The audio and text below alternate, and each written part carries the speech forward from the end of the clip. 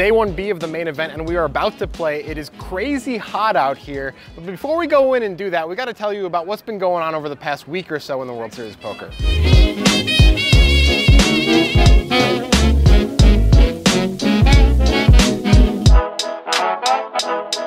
Please don't talk about me when I'm gone. Oh honey, though our friendship ceases from now on. So last video, you may remember, Grant was still alive in the Monster Stack, as was our guest, Matt Vaughn. Yep. Time for an update. Let's see how they did. We both cashed, which was great. Matt did a little better than me, though. Congratulations to Matt. He got something like 35th or 40th. I don't know. He made 20K. I basically min plus cashed for about 3K, which was very disappointing. But we were very proud of Matt. And we're also proud of some of you, because some of our listeners have done very well recently, including Danny Sprung. He did the best of all. He got, so far, 11th in the Monster Stack or something? 12th? 74K. Congratulations to you. It's because you watch Poker Guys stuff, obviously. Also, there's our friend from Portland and another listener, Jacqueline Burkhart. Yeah, she finished 5th in the ladies event. 5th out of, like, I don't know, 800, 900 players, something like that. It was very impressive for about $27,000. Really nice score for her. She played great. Jessica Dolly was the eventual winner, who's like big time pro. She was on Jackie's left the whole time too, which made it tougher. Great job, Jackie. From now on.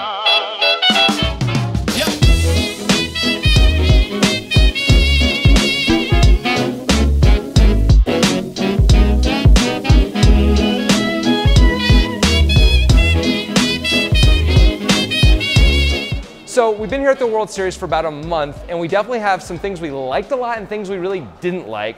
Here's one of our favorite things about the World Series this year. Big blind ante. It is the best. It is when the big blind pays the ante for the entire table. It usually starts pretty early in the tournament, and everybody seems pretty fine with it, right, Jonathan? Everybody. It's amazing because we don't have to deal with the dealers doing bad math. We don't have to deal with the slow player who's always putting it in last. The only issue is that the big blind ante has to be the exact change, and that can be a little bit of an issue, but they're going to fix that over time. It's going to be fine. It's not going to be a problem. Another thing that's great that you never run into anymore is who missed their ante? Who didn't ante?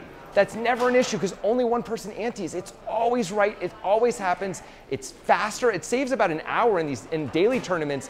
Every single day. It's awesome. Everybody seems to love it, like Grant's saying. Even new people. Tourists love it. Old people love it. Young people love it. It's a winner. We endorse it. My favorite thing that I played so far this year is the 3K Big Blind Ante at the World Series of Poker. And strategies change a little bit, which is interesting, right? You're incentivized to shove a little lighter under the gun because you don't have as much time. You're incentivized to shove a little less late position because you have 7 full hands, a full orbit. The way I busted, you can hear about on our podcast because it was kind of a joke based on that strategy. If you want to hear more about that, you got to check out our most recent podcast. But definitely, Big Blind Ante is the thing we love about the series this year.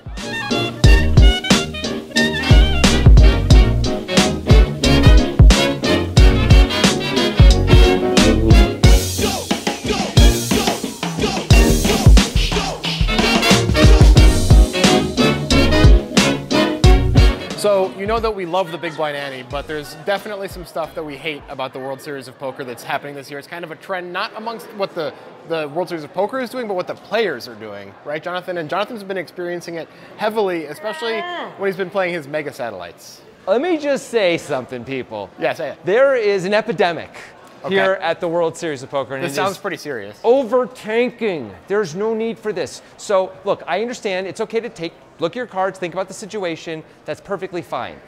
Sometimes situations are complicated. There's stack sizes, someone maybe is raised, you want to know what's going on. That's reasonable. But I see too many things like someone goes all in for a lot. Someone else is next to act with a bunch of people behind them and they look at one card really slowly. They put it down, they look around, they ask how much it is. Then they look at the other card. Then they look at both cards. Then they think for a while. Then they pick up their cards because they know they're not playing. And they start to fold and they wait a moment.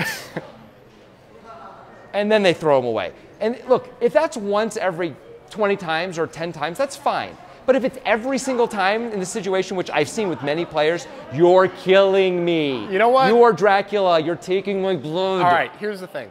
I think you should keep doing it because look at what it's doing to Jonathan. I tilt inside so hard. Yeah, so I mean, maybe it's actually something that I love about how much it tilts Jonathan, and we should celebrate it instead of disparage it. Perhaps that's a good idea. Please stop.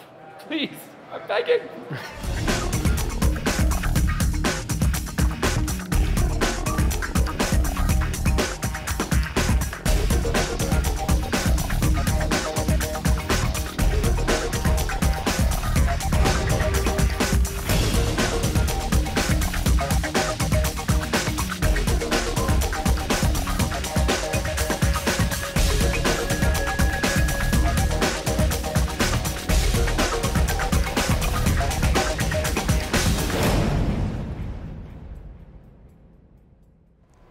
Now you've heard about the week. Now it's time to get serious and play the damn main event. It's unusual in that it's a crazy good structure. Yeah. Grant, what are your thoughts about how you want to play in this structure more or less on day one? There's really no reason to bust day one unless you get coolered, so I'm hoping that doesn't happen to either of us because, you know, we want to go deep in this thing, obviously. Yeah. Let's get out of this heat. Let's go play. All right, sounds good. All right. See you there, maybe.